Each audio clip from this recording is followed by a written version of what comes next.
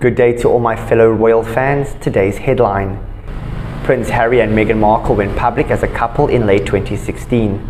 The pair has since married and have 2 children together. However, some onlookers are not very confident in their marriage. In fact, a royal biographer claims that the Duke and Duchess of Sussex's marriage is a disaster because the 2 of them wind each other up.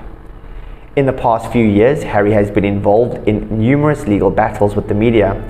The prince has accused some news outlets of publishing false information about him and defaming his image. According to royal biographer Tina Brown, Harry's lawsuits say a lot about his marriage with Meghan. Harry decided to absolutely not capitulate to any dialogue with the press, who believes killed his mother, ruined his life and ruined Meghan's life, Brown said. That's his view, and he's not entirely wrong.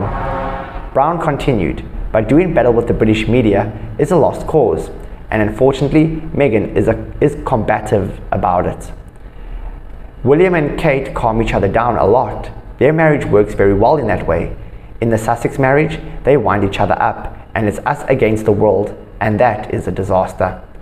However, other royal experts have a different view of the Sussexes' relationship.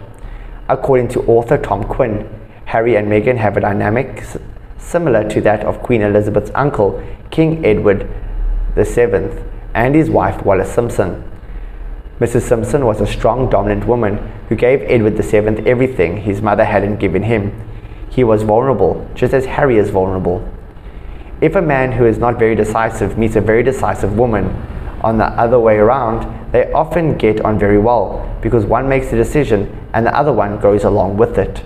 Quinn added, Meghan and Harry work because Harry is quite a vulnerable person who only lived in this gilded cage.